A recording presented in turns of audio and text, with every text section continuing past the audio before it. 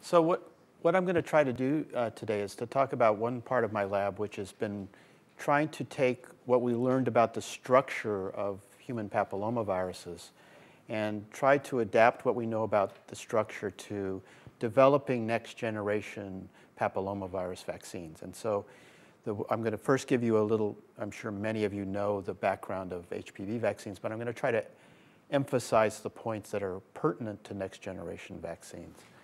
And then we'll go through the current vaccines and then how we can make them better. So I'm sure you know that cervical cancer is actually the second leading cause of cancer deaths in women worldwide. And it's been estimated about 350,000 women a year die from cervical cancer. And the statistics in India are quite stunning. Cervical cancer kills more women in India than breast cancer. So this is really quite an amazing problem. So HPV infection is the primary causative event in the development of cervical cancer. All lesions contain viral DNA. And there are certain high-risk subtypes, which we'll talk about in a minute. And these are important for making vaccines. Also important for making vaccines, that neutralizing antibodies against any specific type are really type-specific. That is, there's very little cross-reactivity between antibodies against 16 and 18 and so forth. So if you're going to have a vaccine, you're going to have to put in a lot of different types. And here are the most important types, and these are the high-risk HPV types. And of the current vaccines, which we'll talk about in a minute, they include proteins from HPV 16 and 18, which cover about 70% of all the high-risk papillomavirus types. And then there's a sort of a potpourri of other ones. And this is really complicates making additional vaccines because there's diminishing returns about which ones you might include in a next-generation vaccine. There are hints out there that Merck is trying to make a nonavalent vaccine, trying to cover more and more types. But as you can see, if you're only covering 70% of the high-risk types, you still need cervical cancer screening, which means pap smears, and that means cost to the healthcare system. And in the United States, which is about $3 to $4 billion a year. So there's obviously a need for covering more types. This is another stunning statistic for me, at least in my mind, which when I teach virology now, HPV infection accounts for about 5% of all cancers in the world. And in fact, as a matter of fact, infectious diseases account for 20% of all cancers in the world. So that's also hepatitis B and Helicobacter pylori. Those are the other big players, but this is an amazing number of cancers.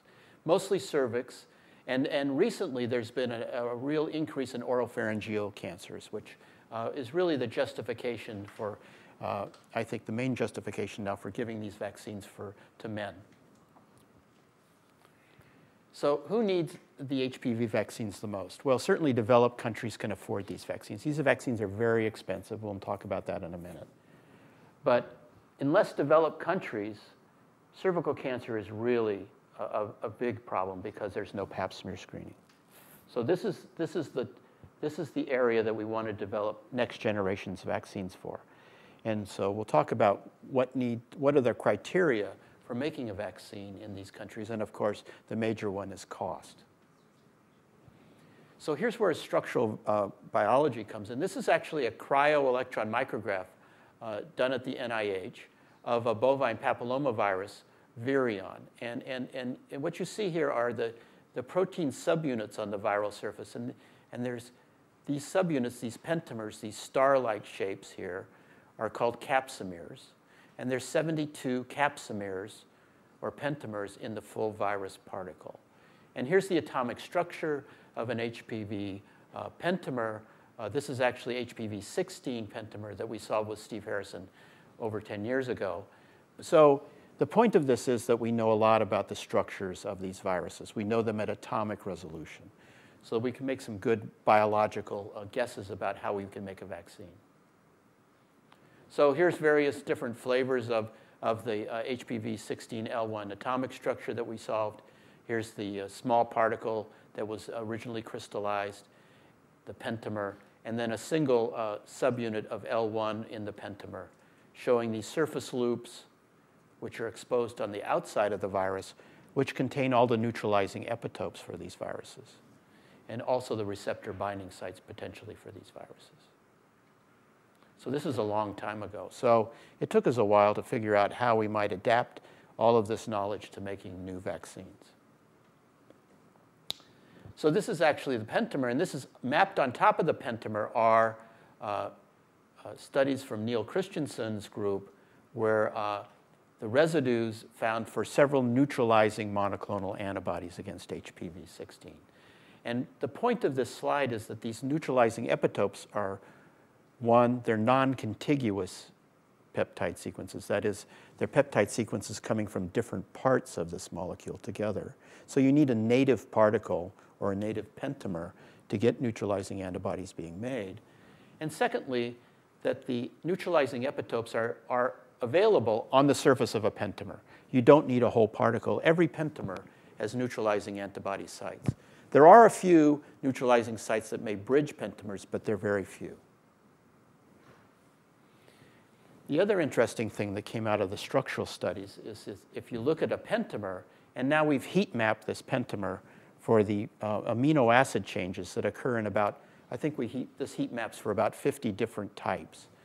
And the red color shows the amino acid variability among those types, and the blue and the white shows the conserved sequences. And what you can see is that the atomic structure shows us that all the variability between these types is on the surface of the virus.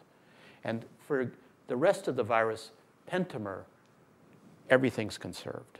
So of all the 150 or so different human types now that have been identified, all the sequence variability is on the surface and everything else is the same.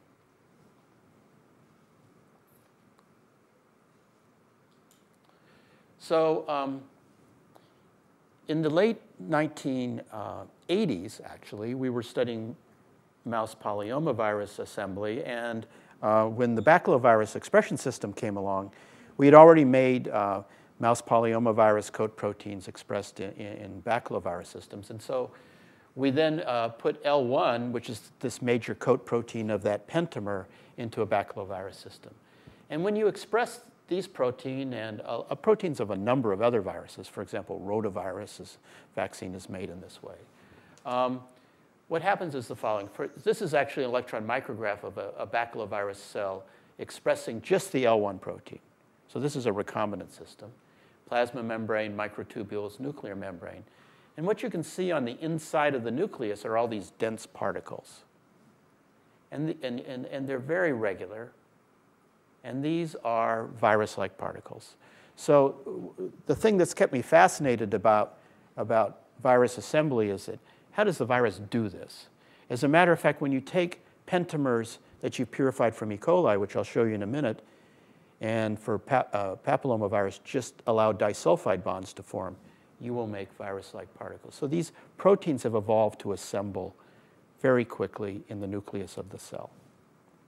And actually, the main problem we now study in the other half of the lab is what keeps them from assembling until they encounter their genome and they only encapsulate their genome and not spontaneously assemble randomly.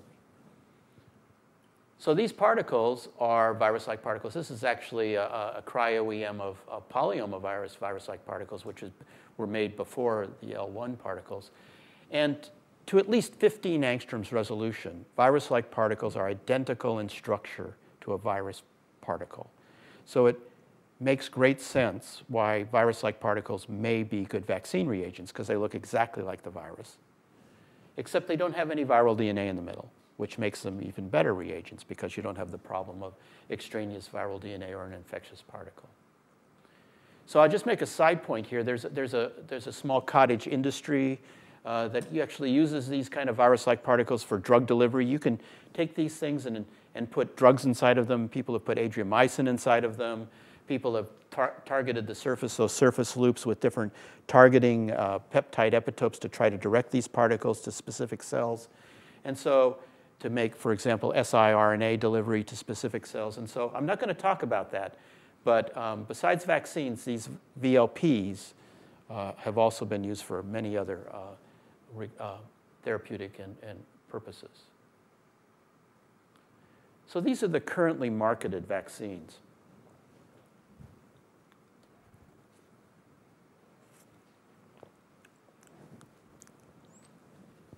And these vaccines were made after virus-like particles were discovered. It was, all you need is a cell with a nucleus, and you will get these particles made in the nucleus. So Merck makes Gardasil, and this is just L1 expressed in yeast, and you can purify these particles from the nucleus of a yeast cell. And they've put in different types. They've put in type 6, 11, 16, and 18 into their vaccine. And 6 and 11 are low risk of viruses that cause venereal warts. So this vaccine very effectively prevents the development of venereal warts. And 16 and 18 are the high risk, most common high risk types. And Cervarix, which is the Glaxo product, only has 16 and 18. And they make their vaccine in baculovirus. So they have very large baculovirus production facility for that. Now, the other important things about these vaccines for the purposes of the further discussion, first of all, there's only a few types in here, and obviously we need more types, and is the adjuvant. Now, the adjuvant, I don't know, I'm not an immunologist, but the adjuvant is basically the immunologist's dirty little secret of how to make everything much more immunogenic. And so without an adjuvant, many proteins, not these actually, are very poorly immunogenic. And so for Merck, all they do is add aluminum hydroxide, alum, which is the most common adjuvant in most vaccine formulations. If you get a tetanus shot or DPT, you'll have alum in your vaccine. Glaxo has another additional component, which is a monophospholipid A, or an endotoxin. Endotoxin, not the full endotoxin, but a neutered endotoxin, so that it gives you good T-cell reactivity without giving you the major side effects of endotoxin. And so they're actually the only company in the world that makes vaccines with MPL3 added to it. And actually, that probably makes this vaccine a bit better in the long run for a sustained immunogenic response than this vaccine. But they're both very good vaccines. As I said, this is baculovirus and this is yeast. Usually it's given in 3 separate shots. And the other thing is, in a minute we'll talk about the cost. So perplexing thing about these vaccines is they're given intramuscular, but they're going to prevent an infection that's going to occur in the epithelium. And how does that happen? When I was trained in medical school, you would think that you would need IgA to protect from something that's coming into your mucosal membranes. But actually, it's IgG. And actually, what happens is that in the cervical mucus, IgG is both exudated and transudated into the cervical mucus and probably neutralizes the virus particles in this area here. And that's mainly the hypothesis. Now, remember, or may not, I should tell you that to get infection, you have to get down to the basal cells here to cause infection. So as long as you prevent penetration down to the basal cells, you won't get an infection. So this is one of the clinical trials done by Luisa Vila. This was one of the phase 1 clinical trials, I believe. There's a lot of numbers here, but the main point of this is that these vaccines are unbelievably efficacious. They are 95% efficacious. They're some of the best vaccines that are on the market. I mean, even your measles vaccine or your chickenpox vaccine is only about 70% effective. These are 95% effective. So they're very good vaccines. But what are the issues that we have to face now going forward for the next generation? The main one is cost. These vaccines, at least in the United States, cost $120 per dose. So you need 3 doses, that's $360. So of course, in an underdeveloped country, you can't afford giving that. You need a vaccine in a less developed area that's probably going to cost less than $1 a dose, even that. So the current hepatitis B vaccines, which are now made in country, in India and Brazil, cost, for example, 25 cents a dose. So that's the kind of dosing you want, the cost you want to get per dose, where you can actually give the vaccine to everyone basically for free. So cost is a big problem. Type-restricted protection is another problem. You're never going to get protection against all the possible oncogenic types. You would need, 12 different proteins in one vaccine, and that's pretty difficult to make no matter what formulation. Cold chain. You may or may not be familiar with this issue, but it's a problem with most vaccines.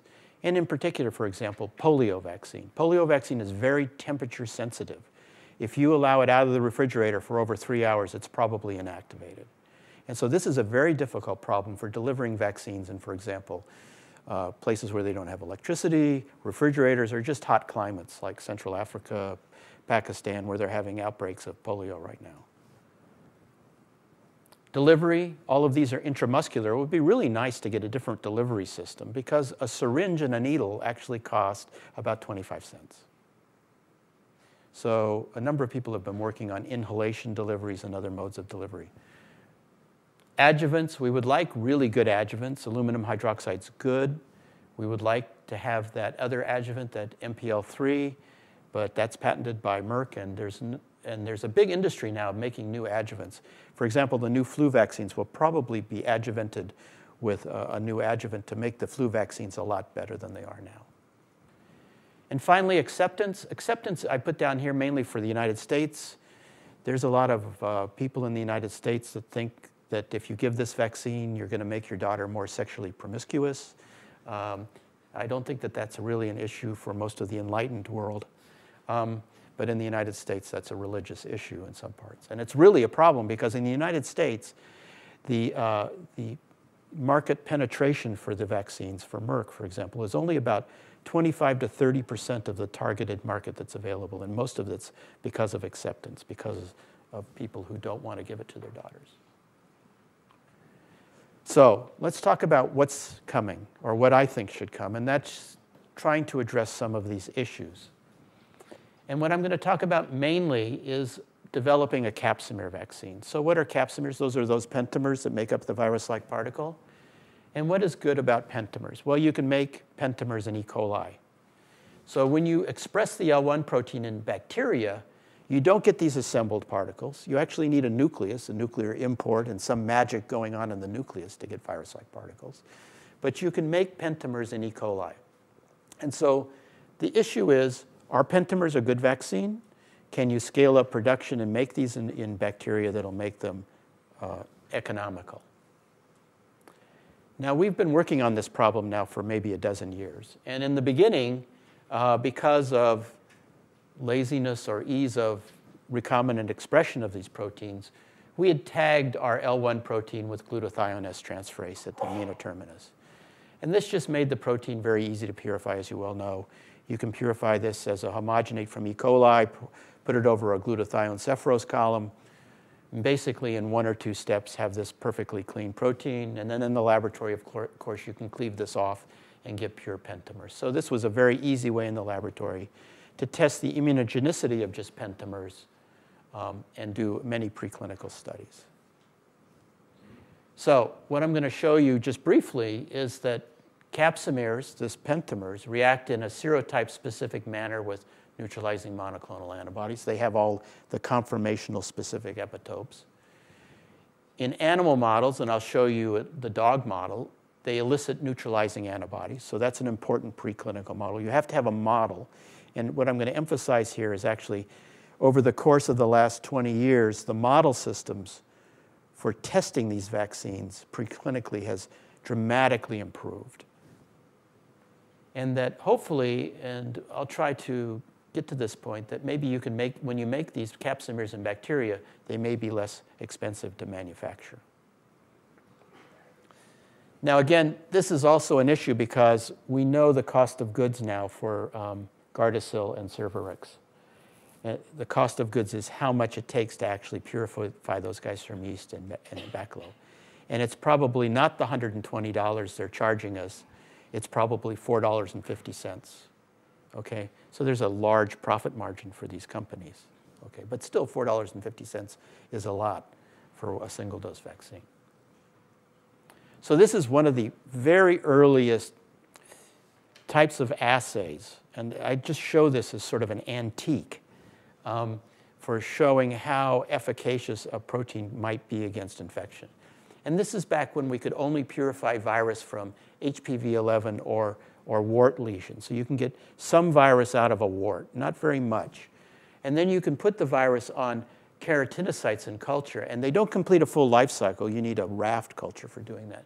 But you can get early viral transcripts made. And then if you have this sort of wart-purified virus and you add to it sera that you have from an animal that you've immunized, you can detect whether you make early transcripts or not. And so this was the earliest model, the earliest assay system for determining whether you had neutralizing antibodies. And in this early assay, we made capsimeres for HPV-11 and showed in this assay that when you injected rabbits with these capsimeres, you got neutralizing antibodies. Fortunately, the assays have gotten a lot better. And also in the very earliest studies with HPV-11 capsimeres, you could show that for characterized neutralizing monoclonal antibodies, that they reacted with these capsimeres. But for example, the HPV-11 capsimeres did not react with monoclonals that recognized HPV-16. So all this was good. All this was good. And probably one of the more interesting things, and that's become very important now, is that you can take these capsimeres and then precipitate them as powders and reconstitute them, and they're immunogenic. So that was very interesting because that said that maybe capsimeres would be a more robust antigen as far as storage and other properties. This was done a long time ago, and of course will show how much we've improved upon this. So you always need an animal model, and it's very difficult for papillomaviruses to have an animal model. There's only two that I know of, the rabbit and the dog. And this is the dog model. And the dog model was actually used to prove the efficacy of the virus-like particle vaccine models.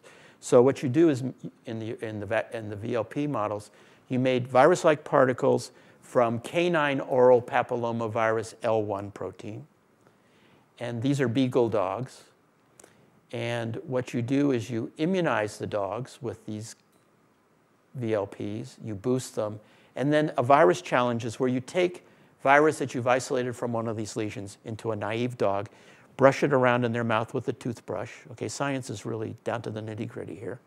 And then you wait and see whether the dogs develop these lesions in their mouth. And that really was, the lack of appearance of these meant that you had in an animal model protection using your antigen. Now this is just an aside. I love dogs. I have a dog. I love my dog. And these dogs all do very well because they have good immune systems, and they get rid of these lesions within a month or so because their T cells eradicate them, just like they eradicate warts on your skin. So all the dogs are alive and they're never euthanized. Okay. That's important for the United States. Okay. So this was our first dog study, actually. And so this is actually when we use GST-L1 pentamers in dogs. And I just wanted to point this out.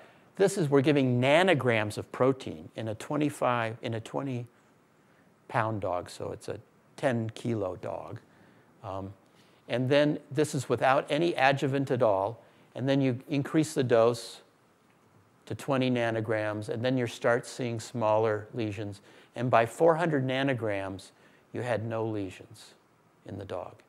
And we redid this study, and the cutoff point here is 100 nanograms. 100 nanograms of protein without adjuvant in a dog will protect them from infection. So this actually was very similar results to virus-like particles, and actually led to the development and preclinical data for production of those vaccines. Okay. So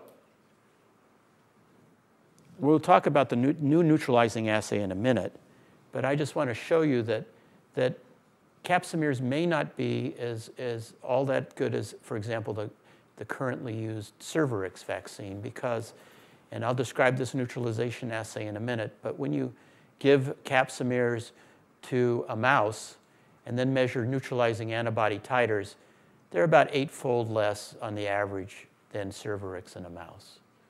and they're always type specific. So for example, if you give a capsamere from 16 and then measure titers against 18, you don't get any titers at all. So what are the goals for a capsamere vaccine? So cost. We'll talk about that in a minute. Stability. Can the vaccine be formulated to withstand high temperatures for long periods of time? You can't do this for Gardasil or Cervarix. They still require refrigeration. Adjuvants. Can you, actually this is a goal for many vaccines. Usually you have to give a prime and a boost. Can you just give one shot and give protection? Can you make an adjuvant that's so good you only have to give one shot, or just two?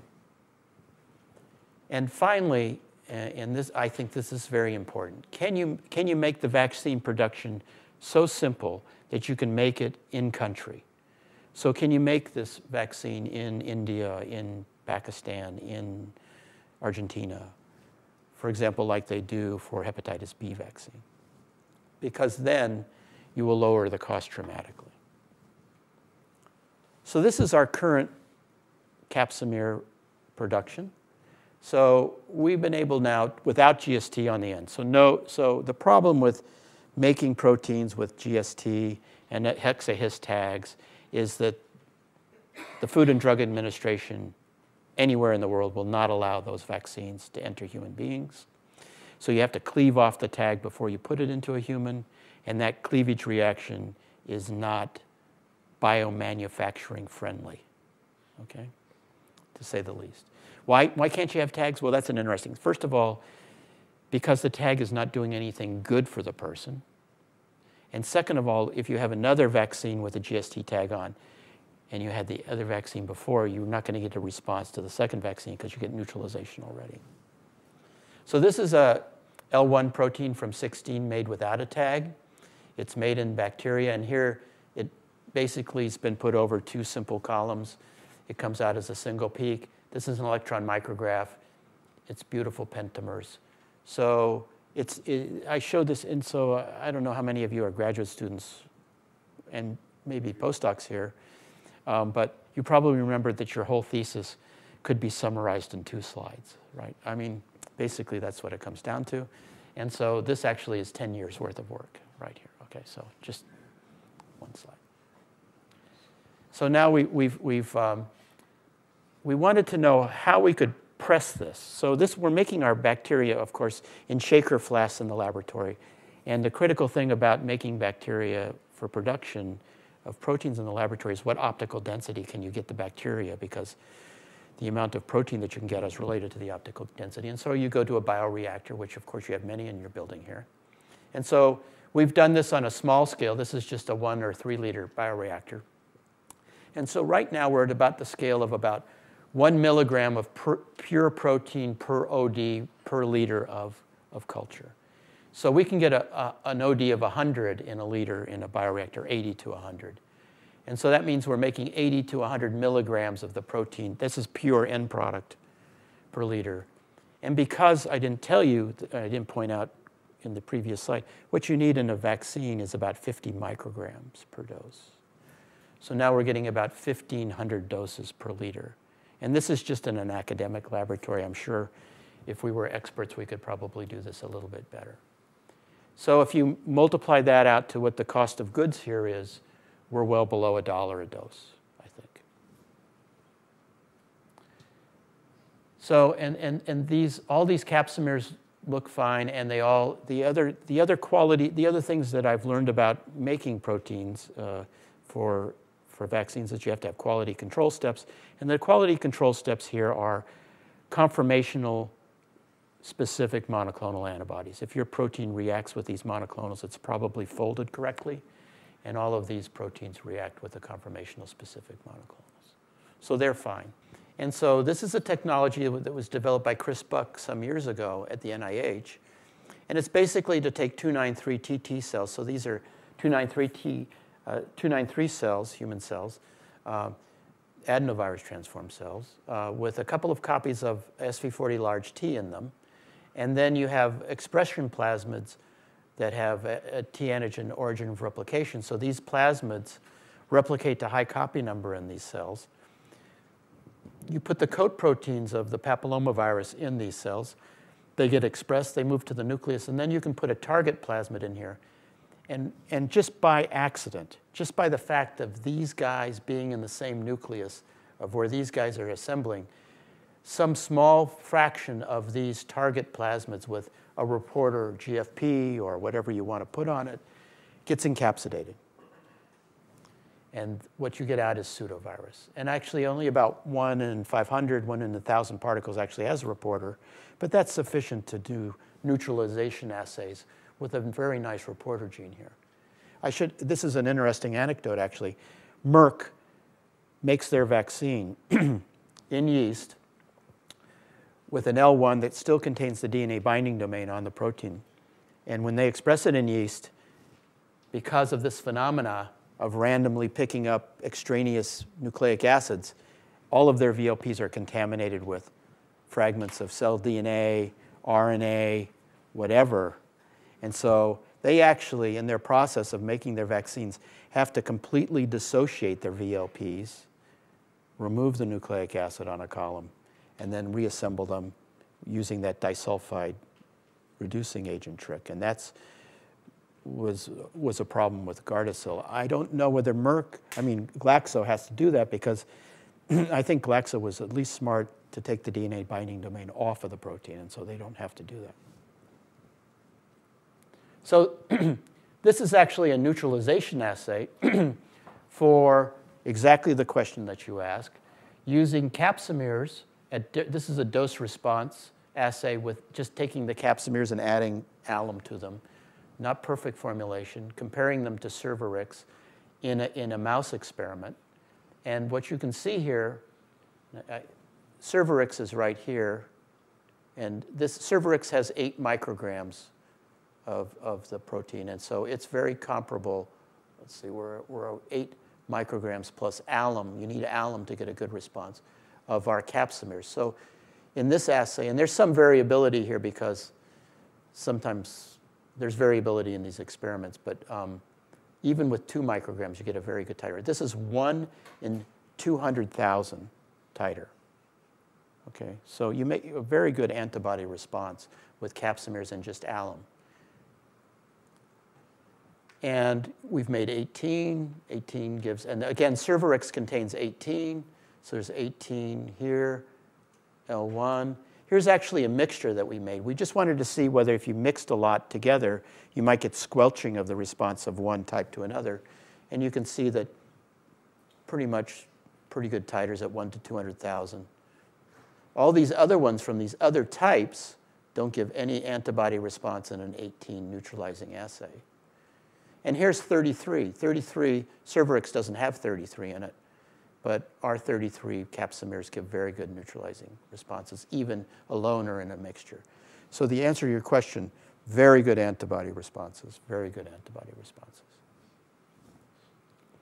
So I just briefly want to go over one, and this is not our work, but I thought it was very important to point this out, because this is another way of getting a new vaccine, and it's done by Richard Roden at Johns Hopkins that we work with. And that's to get broad protection. Remember, you have to give type specific, so you have to give a capsimer to each specific type. But what if you had an antigen that would cover many different types? And what Richard's found was that there's a protein that does this, and that is the L2 protein. The L2 protein is the minor capsid protein of this virus. There's about 1 protein for every 12 pentamers. It's absolutely required for infection. Okay, and so what Richard's done is use this as a potential vaccine reagent. And this is based upon the work of John Schiller and Patricia Day at the NIH, who have defined the infectious cycle of HPV. When HPV hits the basement membrane and the proteoglycans, it starts its uncoating process. And during the uncoating process, L2 is exposed. It's not exposed here. So in an L1 neutralizing antibody would react with the virus out here. If you have an L2 antibody, it would react down here, and it will react with when the epitope's exposed here as it becomes opened up. And what Richard's defined is a peptide between amino acids 11 and 88 of different types that cross-react between types. So An antibody of the L2 of 16 will react with 33 and so forth. It's not a very good antibody response, but what Richard's done is made a tandem array of these and has made a new vaccine out of it, which is made in E. coli and which is just a continuous epitope vaccine. Okay, so there's not conformational specific epitopes, it's a continuous epitope. And so if you had an antibody against that epitope, it would recognize the virus at that specific stage of the life cycle. I don't think I'm going to go through that. But here's the final model. So neutralizing antibodies, that pseudovirus model is great. It's going to revolutionize future clinical trials because now you can do comparative studies of neutralizing titers in humans. But here's the ultimate assay, which is very not high throughput, and also developed at the NIH in John Schiller's lab. And that is a mouse assay where you actually take pseudovirus, you immunize with whatever you want to immunize with. You pre-treat the mice with steroids to make their vaginal mucosa receptive to the virus. And then you actually infect these mice in the vagina with a wire brush with pseudoviruses. Now, if the mouse is protected, you won't get any reporter protein being made. So this mouse was not protected, but this mouse was protected. So this is actually a mouse challenge model. It's pretty cumbersome, but it's really quite important because the L2 vaccines do not give you neutralizing antibodies in that other assay. So this is the only way you can actually prove that these guys are efficacious. And through this assay, Richard's proven that this will protect a mouse against challenge. I'm not going to go through those slides. So finally, just as a side point, because I want to get to the real what I think is really important here, we also tried to make a therapeutic prophylactic vaccine. So this is the monster that we made. So what is a therapeutic prophylactic vaccine? So first of all, you want to have prophylactic antibodies from your capsid protein. But then if you're already infected, you would like to have cytotoxic lymphocytes that see the infected cell and kill it. This is sort of the holy grail of anti-tumor vaccines, right? You want to make a CTL that's going to recognize a tumor antigen. But this is probably conceptually easier because this is not a self-antigen. This is a viral antigen. So you don't have that problem with self. However, it's still never been done. There's no therapeutic viral vaccines out there. It's a holy grail of vaccinology. But what we did was we had GST on the amino terminus, and then we hooked the E6 or E7 protein. And actually, we ended up with E7 because these are early viral proteins made in an infected cell. These are the oncoproteins of the virus. E7 is 92 residues long, and so it was more convenient to put the carboxy terminus. And we made this monster protein in bacteria. And if you put this in a mouse, you get very good CTLs, both against L1 and against E7. And more importantly, probably, is that if you take a tumor model where you have cells that are infected or were transfected with E6 or E7, and they're making tumors in an animal, that if after 14 days of tumor growth you immunize with these proteins and generate CTLs against E7, you will not get any tumors. So this is preclinical data. This is an experiment done with our protein in collaboration with Lutz Giesmann in Heidelberg. But this proves that if you could make this protein, you might get a therapeutic vaccine. Unfortunately, you can't make this protein in bulk. As I showed you, it's a monster protein. It's huge. And to recombinantly make this at scale is not possible, or at least we've been unable to do it. But conceptually, you can make one. So what I wanted to leave you with is the future. And the future, and this is really a result of the fact that I moved into a new building about 1.5 years ago. And in this building, next door to me were these chemical engineers. And you might think, well, chemical engineers, what do they know? Well, they happen to be the best chemical engineers in the world for vaccinology, for formulating vaccines. And they were very much into making powdered vaccines for anti-anthrax and other bioterrorism agents. And so they had developed a technology of freeze drying in glassy states. So engineers know about glassy states of proteins and sugars. And so they were able to do that, and they applied their technology to our capsimeres. And so now what I'm going to show you are freeze-dried glassy state powders of our L1 vaccines. And the other problem that they have overcome, which the drug companies have failed to do in 15 years of vaccinology, is actually making a freeze-dried powder vaccine that has an adjuvant in it. In other words, alum or alum plus MPL. Because as soon as they added it to their protein and then freeze-dried it, it aggregated the protein and it wasn't immunogenic anymore. So we're freeze-drying capsimeres now. And fortunately, freeze-drying is pretty easy. And actually, every drug company has a freeze-drying apparatus that's huge because they freeze-dry a lot of things.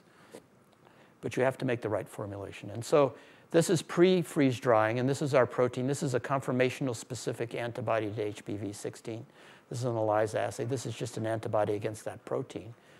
Post-freeze dried, so we made a powder and then resuspended it, and it reacts similarly. And so these are all the controls. And so you can freeze dry it, resuspend it again, and it reacts with the antibodies in exactly the same way. And then the ultimate experiment, of course, is to take these powders with alum, and now we've even added in alum plus monophospholipid A, which is the ultimate adjuvant in my mind, freeze-dried them. And we've even freeze-dried them and then kept the powders around at 37 degrees for a couple of months. We now have powders out at 50 degrees for 4 months we're testing now in mice because they're very heat stable. And then we compared them with Gardasil here in a mouse. And you can see that they're even better than Gardasil almost. They're as comparable to Gardasil. They're very good. This is actually didn't work very well because one of the mice injected actually was not injected properly, and so that lowered it. But still, 1 in 80,000 titers again. And these are powders that had been resuspended and injected. So this, I think, is the future not only of this vaccine, but of many other vaccines, protein vaccines, where you can actually freeze-dried powders, make them thermal stable, make them in bacteria, keep them in warehouses, keep them without the cold chain, and get high immunogenicity with adjuvants. So now we're doing all of these studies. You have to do, of course, we've just finished the toxicology for capsimeres. They're totally safe. That's not surprising. Gardasil, Cervarix are safe. We've done all of those. And now we're going into phase 1 clinical trial in Alabama as part of a project with Johns Hopkins to do the safety studies for capsimeres. It's a dose escalation study where we'll prove, again, that this is absolutely safe in humans. I mean, you have to do that before you do a clinical trial, phase 2. And so hopefully this will be completed by the end of next year.